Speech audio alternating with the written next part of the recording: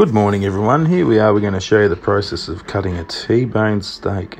T-bone steak is probably my second favourite steak, followed by the oyster blade. Then after the T-bone is the end pieces of rump.